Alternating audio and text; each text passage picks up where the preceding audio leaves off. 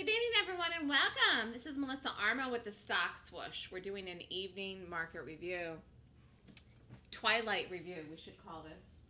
And as the sun is setting on the horizon in the city of New York, I am reviewing the market. Do you know my favorite time of day is right now? My favorite time of day? When there's lights on in the buildings. I'm just going to describe to you because you can't see it right now. But the lights are starting to come on in the buildings, and the sun is setting, and every once in a while you see like a rainbow or like the sky, and it looks amazing. And this is my favorite time of the day. It's called dusk. 7:15, and you can tell that fall is near. Why? It's getting darker earlier, and there's nothing I can do about it. But this is the life in New York. We have 4 seasons. Now let's get to the market. The reason for the video. Guess what? My prediction is that the market gaps up tomorrow over 200, which it is so close to doing. It's so close to doing it, it's going to do it in the gap tomorrow morning. By 9:30, by the time the market opens, the market will gap up over 200, which is the number that I said we have to get up on above over in order to proceed higher and have the continuous rally. Let's just take a look at it. Actually, let me just situate this here a couple. I had some problems with my charts today, and it was stressing me out. I hope they're fixed by tomorrow, actually.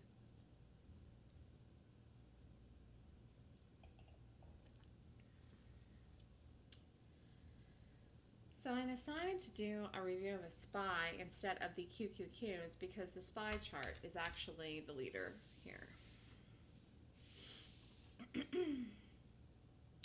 Why is that? Because the rally in the SPY had gone greater and bigger and higher, and the SPY had made new highs and the Qs had not, and then the drop off in the SPY was bigger than the QQQs. So I want to look at this chart here. Just doing this tonight. Yep, there it is. Perfect. I really think we gap up over 200 tomorrow. It's just like no chance of failure. NCOF at the market gaps up over $200 tomorrow. Look at that. I mean, it will either open over 200 or rally in the pre-market over 200, but either way, it's significant. The significance is the number. And as you see here, what is this area? This is the area that the market needs to get on up on through and give the confirmation that it's higher, even though I know it's higher. And I knew it was higher even on the gap down day here on August 24th. And how did I know that? I will tell you how I know that. Because the market opened this day and swooshed and negated the swoosh and rallied to some crazy number. High in the day was 197.47. Low is 182.40. That's actually insane. Look at the volume of the market that day. You can see the square. 507, 244, 3333. If you ever, what would that amount of money look like if we actually piled that amount of money in dollars instead of shares? Oh God, I would just bathe in the money. All right, let's go back to the market. I made an amazing call in the trading room today, and guess what I said? You can go long the market today intraday, and I called it, and I was conservative with a stop. But I called the market long today. It was an amazing call, and some people did it. Every once in a while, I question myself and say, why am I not a billionaire yet? And yet, I'm not. However, I know that I'm on my way to be there. Why? Because I can make calls that are almost like unbelievable. Like the call I made in the market to be rallied today and to go long today was unbelievable. Why? Because the market gapped in a weird way. But yet I saw it. I don't even know what I saw. I saw it in the gap. I honestly, like, I teach a golden gap class. In the class, I teach at 26 points. And if you rate the gap and it rates 20 points or more, you do it in the direction of the gap. That's a fact. But if you're in the live trading room with me, you get so much more because I got to tell you that actually I have no idea sometimes why I make calls I do, but they're like calls that no one on the planet would make but me, and then they end up being true. Like the day the market gapped down hugely on August 24th, I called the market that was higher, and that was that. and we weren't actually lower, and everybody in the world thought we were going to collapse into infinity and beyond, and I said no. And if I had been on television at that time, I would have become a superstar and a millionaire right then and a billionaire. Let's go look at the market.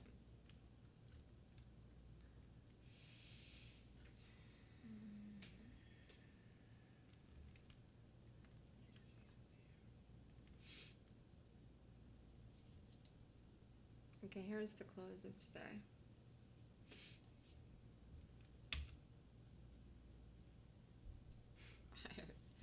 I don't know what I saw. Jeez. Let me just look at the 1 minute. I don't even know what I saw, but I called the market long today, and I gave the call like in the first 10 minutes of the day, and people went long the market. It went to the dream target. It's crazy. Look, you could have even added here at 1 o'clock. But let me get back to this. The gist of the story here is that you train your brain to do the right thing in reference to trading and reading price action. That's how I'm able to make these calls that seem like unbelievable. Let's go over it.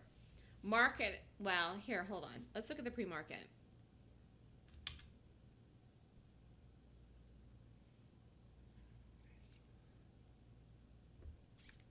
I don't know what I saw, but I didn't call the market long till right in here at around 10 o'clock.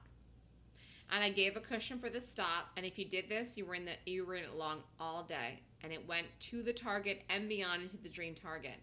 I did not call the market long until here, so it was a great call. I was conservative with the stop. I gave it a 15 penny cushion, but I'm just trying to go back and see what I saw in this gap. I have no idea. I guess I just knew we were higher.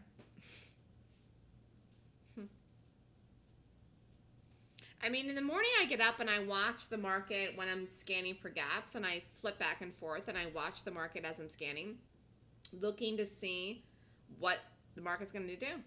But I will tell you the market actually gapped up today. Not every gap up is a long, not every gap down is a short. But I did call the market today as a long, and it was a long, and it did play out. And those are the people that took the call I made in the market today long actually ended up having a huge day because the market went past the target and went to the dream target of the day. My call for the market here is that it gaps up tomorrow morning to 200 or trades over 200 in the pre-market tomorrow, in which case it's giving the confirmation that in fact the market's higher. The target then would be 204, 205, 207 is a dream target for the SPY. And once we get up over that number of 200, which I've been saying for the last few days or 2 weeks since we collapsed, the fact is that there's no looking back for the market. We will have a continuous rally. The rally could last for 3 days, 4 days, 5 days. It will be a very, very nice rally, which we have not had. I just want to show you here. Do you see how we've been like back and forth, back and forth, back and forth, back and forth? And if you don't know what I know, or if you're not trading in the trading room with me, you have no idea how to read this. But how I read this was that the market was strong. I've done several videos on this. I've talked about it. I talked about it on the day of the anomaly on August 24th. But today gives me the confirmation that in fact the market's higher. And I actually wrote a definition I want to read to you. Hold on, let me find it. Yeah, here it is. Someone said today in the room that the market crashed. Here. That's what they said.